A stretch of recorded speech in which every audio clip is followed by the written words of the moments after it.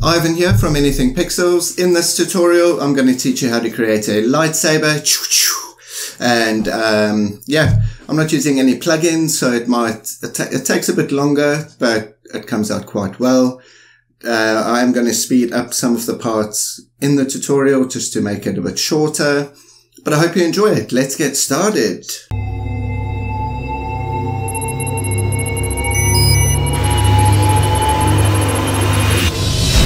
Okay, so the first thing we want to do is create a new composition. You can name it what you want. I'm just going to call mine Saber. Frame rate, 30 frames per second is great. And I've put mine to 11 seconds because I know the video is only 10 seconds. Background color, that doesn't matter. And click OK. So right, once you've got it here, you want to import your video that you made yourself. So I'm going to go to Import, File, and Saber Footage. And once I've got that, I'm just going to drag it down there, and you can see it's here. Let me just fit it, and let's see what it looks like. I'm just going to change the quality so it goes a bit quicker. Hitting spacebar, just seeing how it's going. And you can see there it's looking pretty boring. Okay, so what we want to do, let's go back to the beginning of our timeline. We want to create a new layer, so right click in there, new, and a new solid layer, and I'm going to call it Saber layer. Okay, color doesn't matter, but I'm just going to keep it white for the minute, and okay. So you can see you've got it there. Push in this eye icon, just hide it so you can see the actual footage. And what you want to do, you want to go forwards to where you can see the saber start showing. So let's go to there.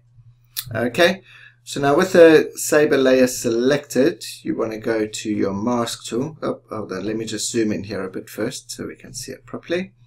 And I'm going to change the preview to full just to make it a bit better quality for you guys.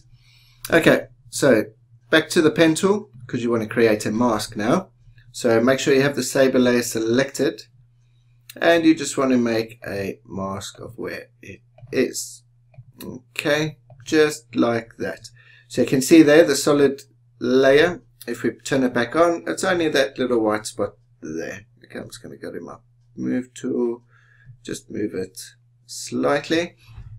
Okay, now with that done, what you need to do is go to click the button there for your mask and go down to the mask, and you want to create a keyframe for the mask path. Okay, don't forget to do that because this is the second time I've done this because I forgot to click this button and my mask didn't follow my saber, so I had to do it all over again.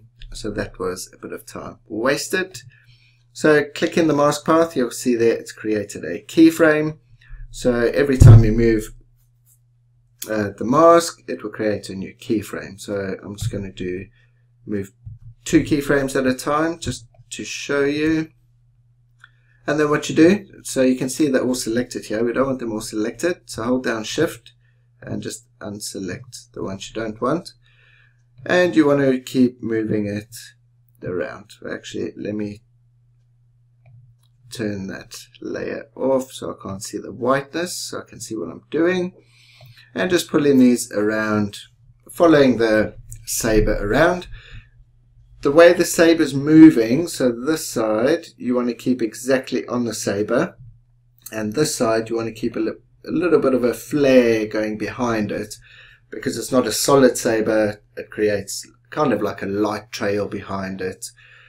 Okay, so I'm just using page down. You can either go 1 frame or 2 frames at a time. Some people go 5 to 10 frames at a time because the mask does follow it, but I prefer just doing 2 frames because there's a lot of movement in here. So we want to catch all the moves as we can. If you see the saber start slowing down, don't create as much of a light flare behind it, or else it'll look a bit strange. Okay, so I'm just doing page down twice, and that's creating those keyframes over there. Okay, well I'm going to speed it up here because I'm sure you don't want to watch me doing this the whole way. And then at the end I'll show you what next to do. Okay.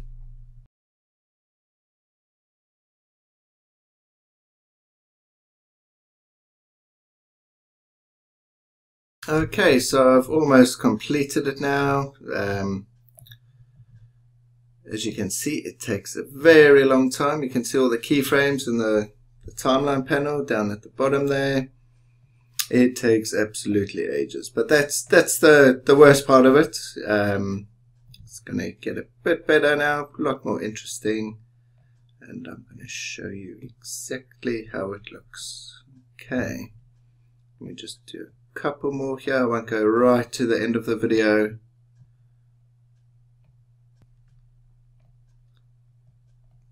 Okay, let's do one more. And there we go.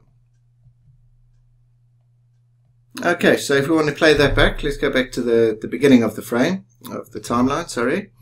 We'll enable that so we can see the actual lightsaber itself. And let me go to fit over here so you can see it, and I'll just reduce the quality. Okay. So you can see there, it's looking alright. It's not great, but it's following the saber correctly. Okay. So let's go back to the beginning. We don't have to go to the beginning actually. We can just go over here. We can go anywhere. What you want to do now, let me just drop that down. What you want to do now is create another solid. So let's create a new solid. And this one, I'm going to make it black so we can see the saber properly. Okay, and you want to drag it between your two layers. So now you can see the saber just moving by itself. Okay, and now you want to add the glow to the saber. This is the fun part. So you want to go click on the saber layer and you want to duplicate it. You can do it 3 or 4 times, up to you. So Control and D, 1, 2, 3, 4. Okay, so starting on the top layer, well, let's just select all these, hold down Shift and click the bottom one. Okay, and push M and it will bring up your masks on all the layers. And with all of them selected, actually you want to deselect them all. So just click on any one. Okay, so for this feather, let's make that 4. And then the next one, we can make, let's make that 10. And then 30. This one, let's make it 60. And then the last one, let's make that 120. Okay, there are faster ways to do that. Sorry about that. I pushed the wrong key along the way. Let me just minimize all of these so we can see them. There we go. Okay, so now that we've actually masked it, feathered it, sorry, we can see how that looks, and that looks a lot better, like an actual saber itself. You can see that going around there. Okay, we want to create a new composition. So with the black solid, hold down Shift and select the top layer. We want to right click and create pre-compose. Now let's call this Saber Final or whatever you want to call it. And then now you can see that it's got the black here. You want to right click and go up to the blend styles, blend mode, sorry, change it to screen. And you can see that on there now. So I'll show you how that looks. And then we're going to show you how how to change the color of it, which is pretty easy and is a part of the fun. Okay, I'll go back there. So now in your effects and presets, if you can't see that, go up to Window and go down to Effects and Presets.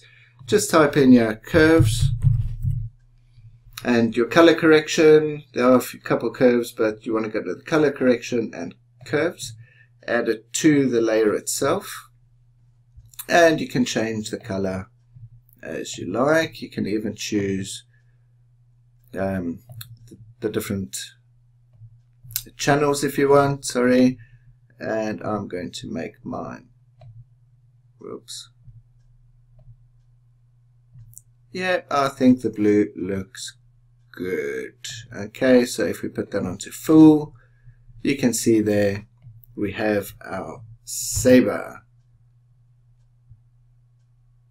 Oh, it's not going to play properly because it's on full. Let's change it to half. And there we go. Well, I hope you enjoyed this tutorial. Please don't forget to hit that like button, the subscribe button. I've got many more to come. I really hope you enjoyed this. Please stay tuned. Thank you very much.